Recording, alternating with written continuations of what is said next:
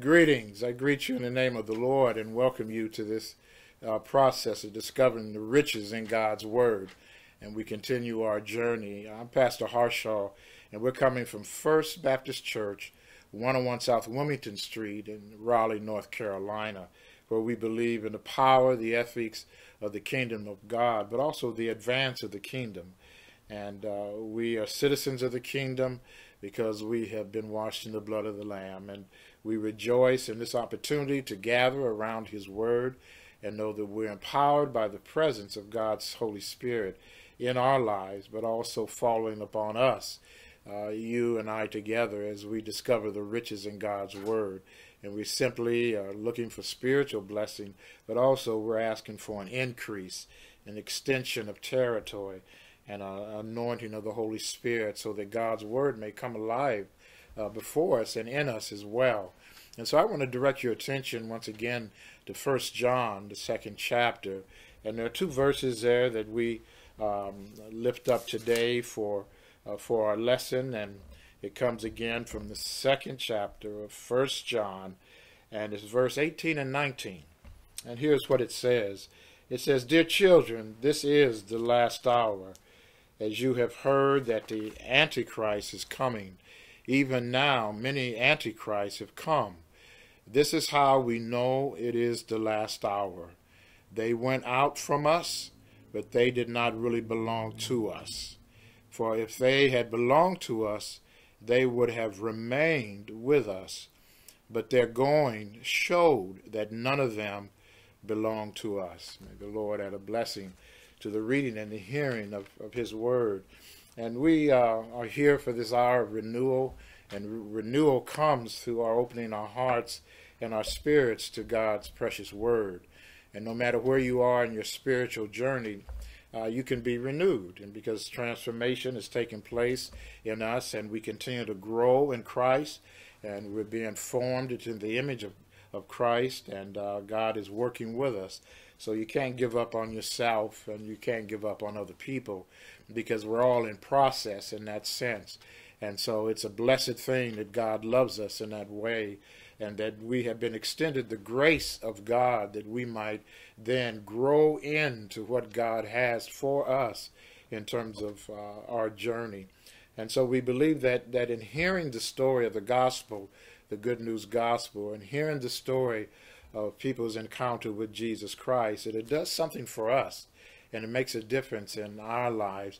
And then as a result of that, then we are in a position to act as witnesses in the world and to share with others what that story is all about and what the good news really means.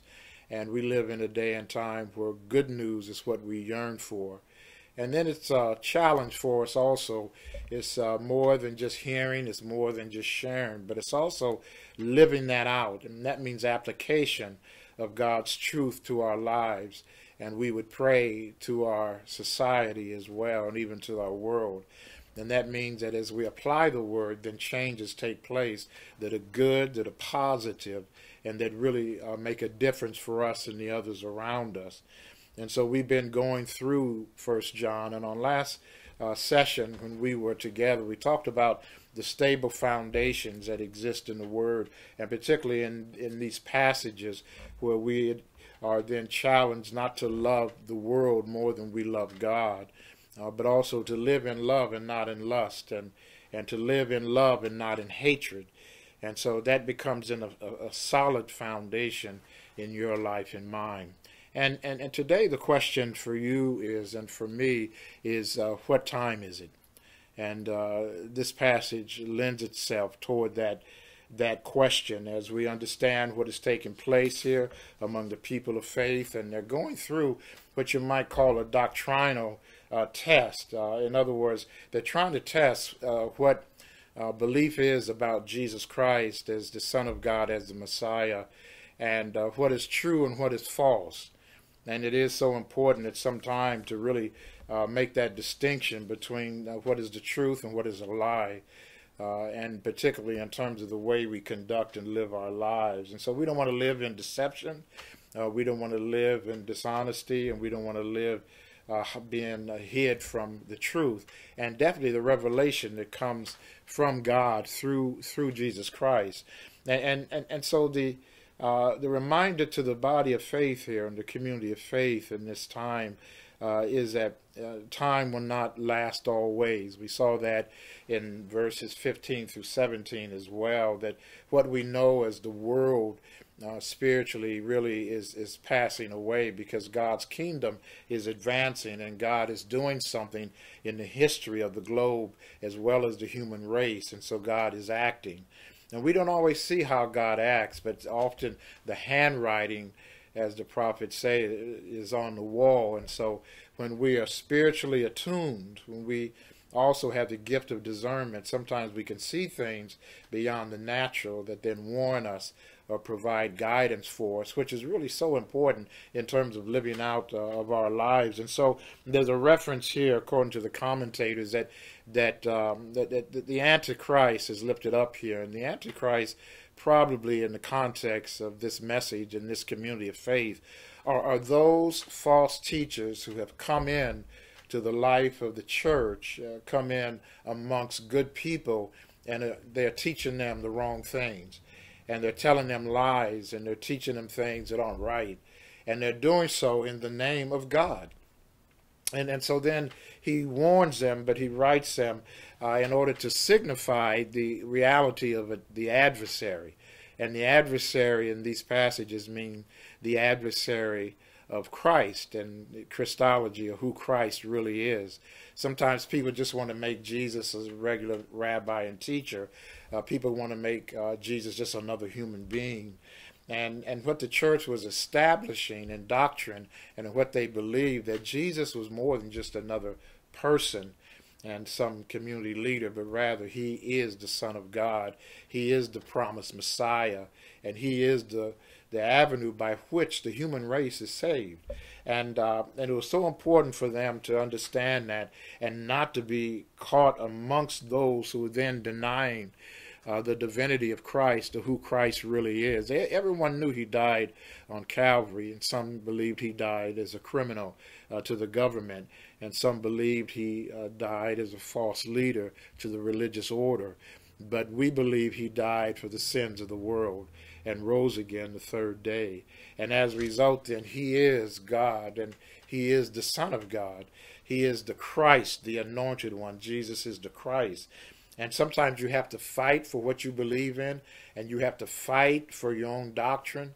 You have to fight for your own vision in life. You have to fight for your own belief system, because we live in the context of a world that may steal that from us and take that away from us. And people who try to dilute what we believe about ourselves or about what God has spoken over our lives. And there are forces that will do everything they can to get you off track and to not believe what God has spoken to you, or what you truly, truly believe within yourself. And that's part of what is happening here. And so some of them also left that community, and the reason they really left, number one, is they couldn't get their way. And it's interesting when somebody has their own personal agenda and they come among a community of faith or good people in a society, and they push their agenda, and they're with you and they count themselves as part of you until they can't get their way. And when they can't get their way, then they leave. And then they usually leave as demons do, and they bash you as they leave. And that's kind of a principle in the New Testament. When demons left people, there's shrills and there's anguish and sometimes very dramatic departures as they leave the presence of a person, a spirit, as they leave a household or relationship or whatever. And so these people were like that in that sense. They couldn't get their way, so they left. They left the church. And you see a falling away because of those people. But the elders writing to the community of faith and reminding them that that's okay. That's what happens when the spirit of the Antichrist is prevalent, and when people believe their own theology rather than what thus saith the Lord. Well, then they tend to have that kind of presence in the midst of a community of faith, and so they leave. They didn't get their way. They weren't the ones chosen. The song that was chosen wasn't their favorite. Whoever gets to read the scripture, it wasn't them, so they have to leave. They can't set up their own ministry within someone else's ministry, so they leave. And you just say, well, God bless you. I hope the next trip for you is a good one. But we're doing what God has led us to do. And so we're going to stick with what the Lord is saying to us. And so in a sense, then, by the writing here in 1 John in these two verses in 18 and 19, it really is a ministry of unmasking and then revealing what is counterfeit, superficial, untrue, or unreal. And you know that as you follow the hand of God through the Word as well as through history, God allows the unmasking sometimes. Because sometimes we think things are well and good, whether that's in your relationship, your marriage, your household, on your job, or whether it's in your society, or even if it's in the life of your church. And then all of a sudden, things take place to help you to see that it wasn't as good as you thought it was. And so as a result, then, now you have things that you must address. And that's what we're living through in these United States of America as we are going through all of the unrest and all of the protest and all of the chaos that has taken place and all of the rhetoric. We were saying that things that have been entrenched and hidden in some cases is now coming to surface. And so as a result, we've got to deal with it because that's the way we get through it and overcome it. It's been there all along. The issue is that it's been hidden or suppressed, and now is the time to just let it out. And so as a result of it coming out, then you see what is really taking place, and you see who people truly are, and sometimes you see what people really feel about you, and you see systems that have been placed that keep you from being the best person that you can be. So that's what's happening. And in some cases you can call that judgment, that's like we're being judged as a nation. Because we have sown certain seeds and now they're sprouting and then they're blooming, and as a result then we have to see ourselves as we are. And that's when the Bible becomes like a mirror image. Like when you look at yourself in a mirror, you see the blemishes and you see the beauty, or you see what is good there, but you see other things as well. And it's helpful every now and then to look in a mirror as you're getting dressed or before you leave home, because the mirror will reveal things that you may have missed. And so as a result, you can fix those things because it's reflected in your reflection. And so God's Word can do that for us as well. And that's what was happening there. And the issue, as the unmasking was taking place, is who would persevere and who would endure in the midst of all of this. And so he's simply encouraging, the writer is simply encouraging those recipients of this letter, this edification, is to continue to hold on to God's unchanging hand. Continue to do what is right. Continue to follow what you've learned about Jesus Christ. Continue to hold to the revelation no matter what took place. And so it reminds us also that there's a visible church and then there's an invisible church. The visible church is when people are gathered together and they dress up to come, or they dress in the ways that they dress, and they gather together and they're there physically. But when people gather, whether it's a day of worship or any other day, it doesn't mean that everybody present is on the same page. And it doesn't mean that everybody who's in the house of worship is there for the right reason. And it doesn't mean that everyone there has been prepared for eternity. And so you have the invisible church that also is the real church. The visible church is one church. The invisible church is the authentic church. And so what he was speaking to then was what you might call the invisible church, that no one can really see. You see what is first at hand, but you can't see people's hearts or their minds or their motivations. But God does, and God knows.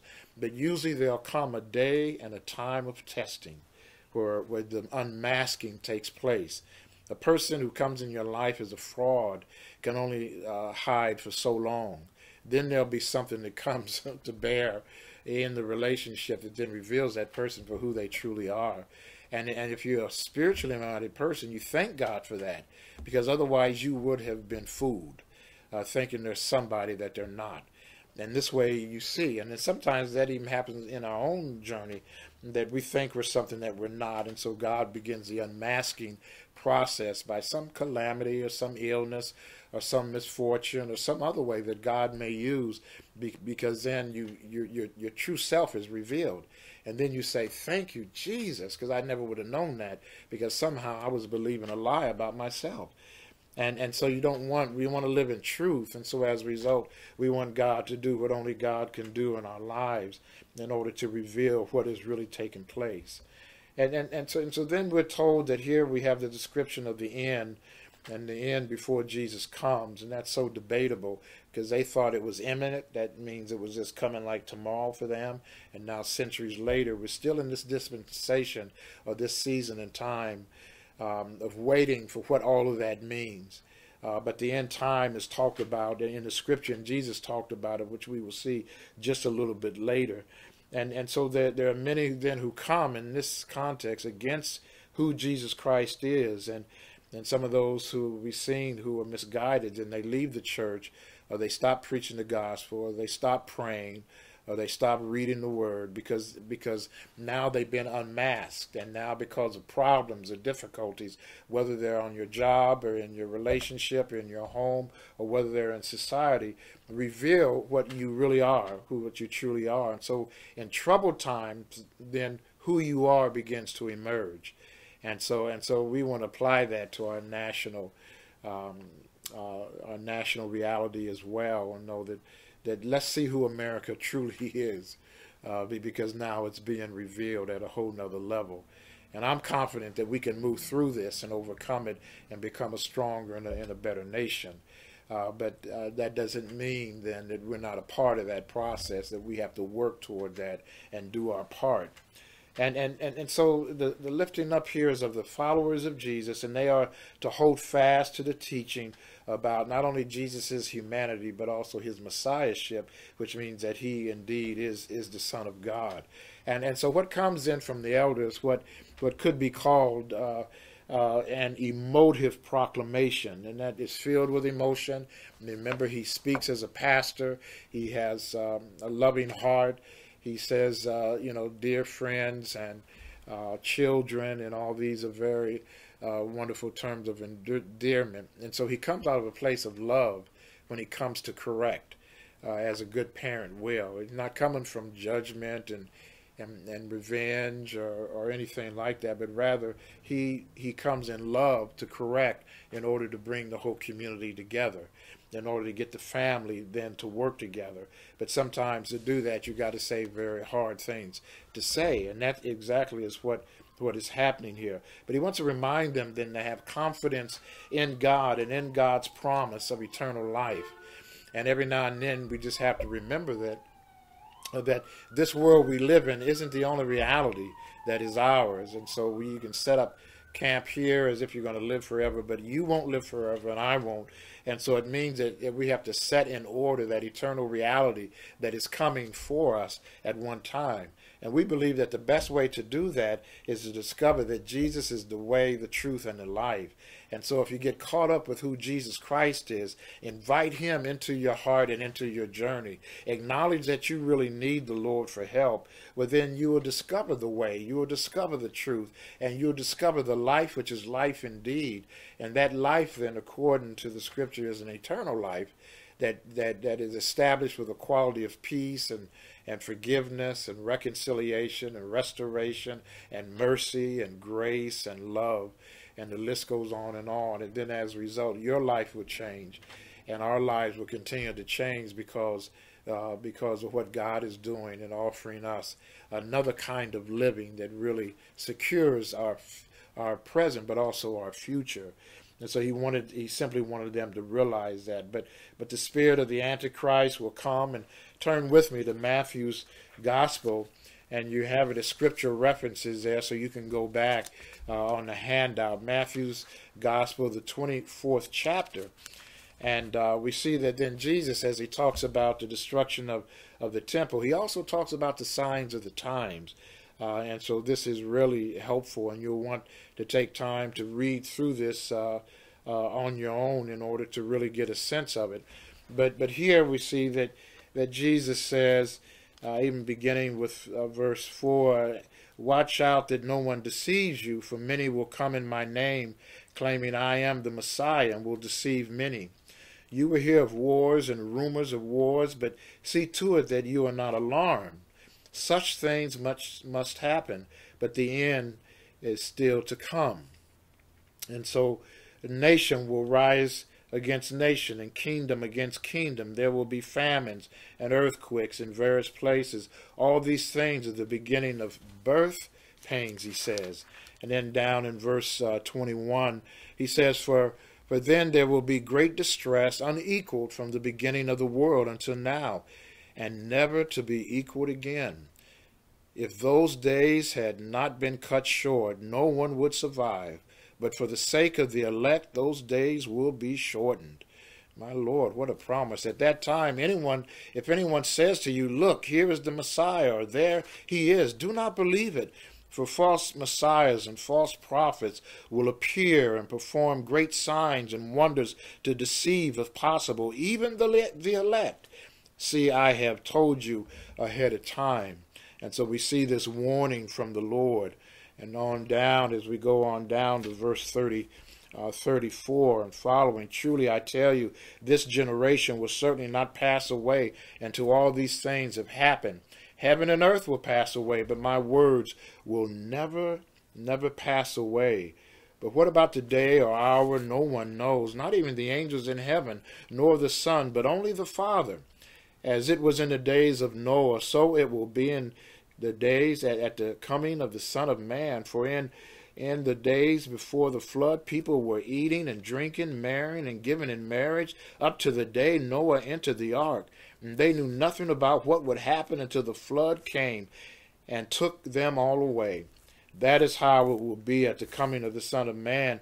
2 men will be in the field, and one will be taken and the other left. 2 women will be grinding with a hand mill, and one will be taken and the other left. And then the urging is, therefore watch, keep watch, because you do not know on what day your Lord will come. But understand this, if the owner of the house had known at what time of night the thief was coming, he would have kept watch and would not have let his house be broken into. So you also must be ready, because the Son of Man will come at an hour when you do not expect him.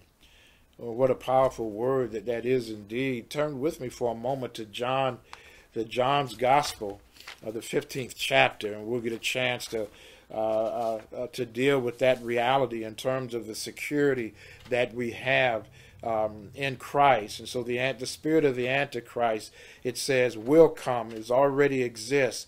That means false teachers with all the wrong motives are seeking to mislead people and lead them astray, saying things that simply are not true. And here it says, and we now know that they are in our midst, that they are already here in the spirit of the Antichrist. And so referring to the people in the church who left that church, and then he says, if they really had belonged to us, they would not have left. But the fact that they left indicates that they really did not really connect with us. And sometimes people are in the midst, but they're not receiving the truth. Sometimes they're around where God is moving, but their hearts are not open to let God move and enter in.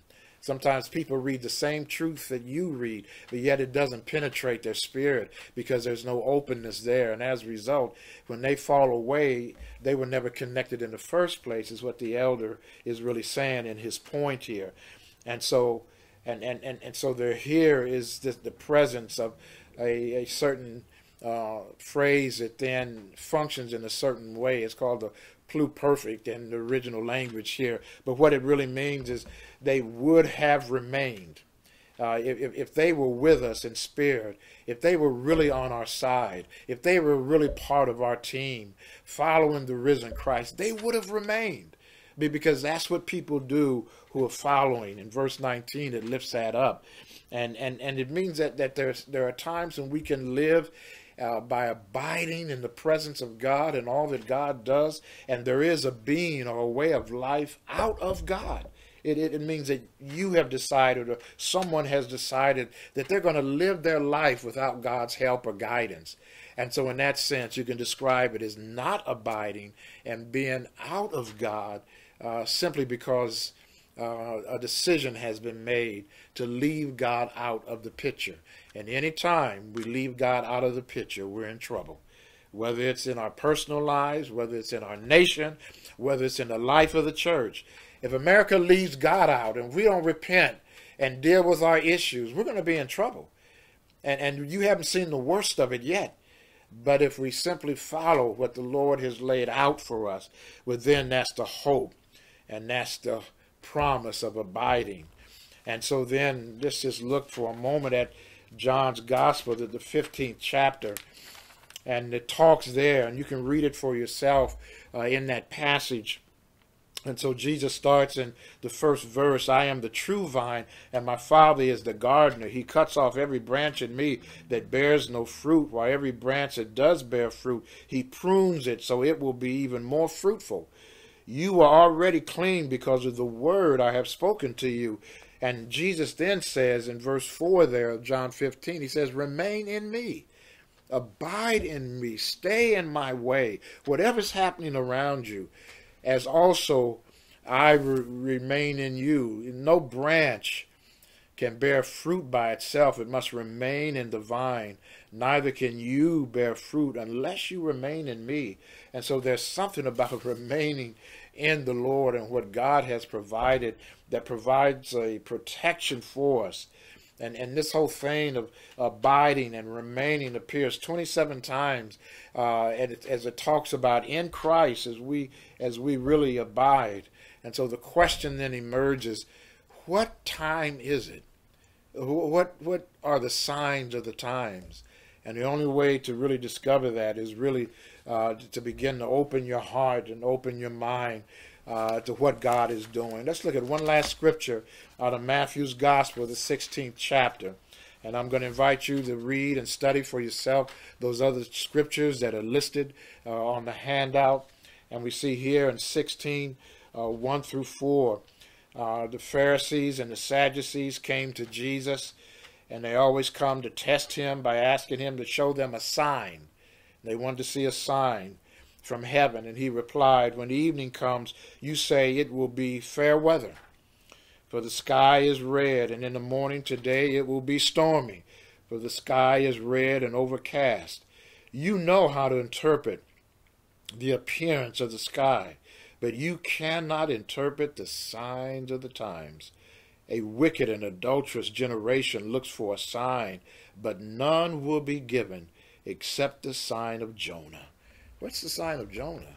Well, the sign of Jonah is a metaphor for the fact that Jesus died and rose again the third day, that he died on an old rugged cross for the sins of the world, for your sins and my sins, for the salvation of this human family. And our hope is in Jesus Christ. And when we are linked to Christ, we can abide and we can be strengthened and we can find our way. And so again, we ask, what time is it? And it's so important as you look at history and understand people who really saw the times. Winston Churchill saw the gathering and made a decision to change the world. Woodrow Wilson did the same thing when he had the League of Nations come together. Martin Luther did the same thing when he saw the Catholic Church was off base and needed to return the word of the Lord to the common folk. And then out of that came the Reformation. Martin Luther King Jr. saw it when segregation was on its deathbed in America and he was searching for a just society. And then we can read the signs of the times. And so I say to you again, what time is it? What time is it? And so as we search that out, I encourage you to read those other scriptures before we come back together, and allow the Lord to lead you through some of these passages so you can read more than what we've read today. And then ask God, Lord, what time is it? Well, we know now it's our time to end. So let us pray. Dear Lord, we thank you and we praise you for the revelation of your truth and your word. Lord, we pray for this world. We pray for our nation. We pray for your people. We pray for justice. We pray for your peace. We pray for righteousness. We pray for truth over lies and deception. We pray for your way as you have asserted. I am the way. I am the truth. I am the life. No man cometh unto the Father but by me. No person who wants truth can avoid Jesus Christ. And Lord, we pray in your name. Bless your people. In Christ's name we pray. And God's people said, Amen. God bless you.